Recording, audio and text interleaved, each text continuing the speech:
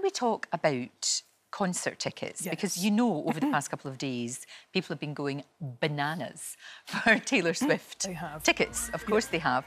And they do offer you insurance. I didn't know there was such a thing as insurance on ticket sales. How does that work? Yeah, some viewers got in touch and said, well, what is this? I mean, it's called missed event insurance. Now, the costs vary, but I mean, it could be up to like 10% of the ticket price, which is a significant sum. And people are saying, well, what does it cover and do I need it? So first thing to remember is you don't need this to protect you in the event that the event itself is cancelled. Right, if the artist can't do it, like Madonna had to sadly pull it. So if they can't do it, you know, they've got to let you rebook, reschedule or give you your money back.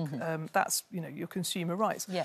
What the insurance will cover, and I've looked at one of the typical policies on websites, is they will give you the face value of your ticket back if you have to cancel going because you were seriously ill, maybe you were called up for jury service.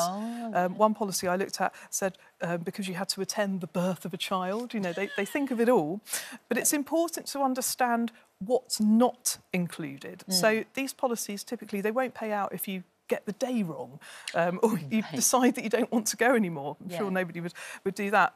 One I saw had an opt-out for disruption caused by strikes on public transport. Now, you know, so you're not covered if that happens. But the good news is, if you didn't have time to look through the terms and conditions and you did sign up to this kind of insurance, there's normally a 21-day cooling-off period. So if you have bought it, look at the T's and C's, see if it is something that you actually really need, and if it isn't, within 21 days, if you cancel, you get your money back. Because you know there's all that pressure on you when you're trying to get tickets, and it's like you've got 3 minutes to go, and then you think, oh, I'll just press that and get out this so that I definitely get my tickets.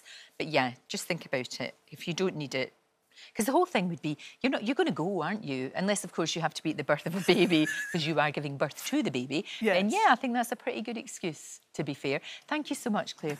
Great to talk to you, as always. Some cracking advice. Like I say, we'll put all of that on our website because there's a lot of information in there and it's absolutely vital. Thank you.